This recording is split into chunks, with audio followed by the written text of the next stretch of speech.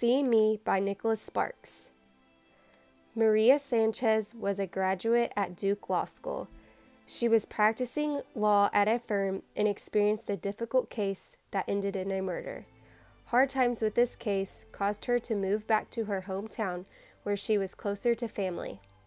One night, Maria was driving home after a long day of work and she got a flat tire in the middle of nowhere.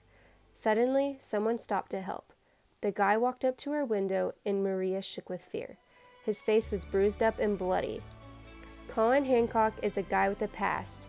He has landed himself in jail several times, but he is ready to turn his life around. He helped Maria that night, and fate seemed to keep bringing them back into each other's lives. Maria and Colin fall in love, and all seems well. Until Maria starts receiving notes and signs her stalker is back, and he is looking to get revenge. Maria tries to be brave, but the stalker really gets to her, and Colin is determined to find him and put a stop to it. Will Maria's stalker be found? Will the stalker get his revenge?